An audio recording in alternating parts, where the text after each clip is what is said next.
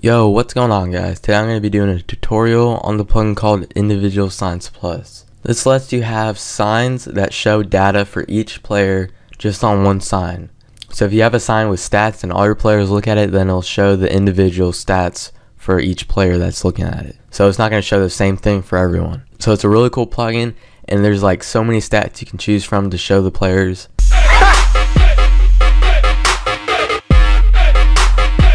Besides Individual Sign Plus, you're going to also need ProtocolLib and Vault. So make sure you download those two plugins also.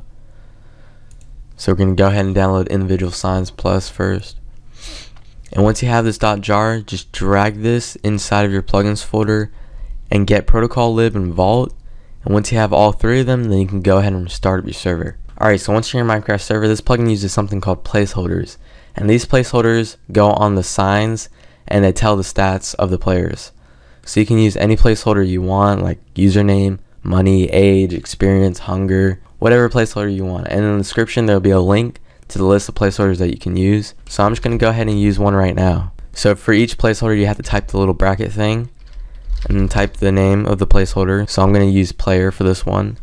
If we hit done, whoever's looking at it will show their username. So they'll show the username of each player that if they're looking at it. Okay, so we can do another one like money and age. So now it should show me or whoever's looking at it the money and the age. So the age is just basically the amount of time that they've been on this server.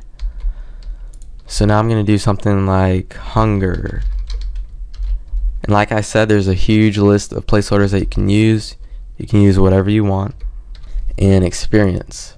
So I have 13, and if I kill something, then it would go up. So I'm gonna spawn something real quick. So I'm gonna spawn 2 skeletons. I have no idea why they have golden. Alright, and I did gain some experience, so let's see if it changed. And yes, it did change. So as you can see, these update really fast, and you can change how fast they update in the config. So you guys can have fun with this.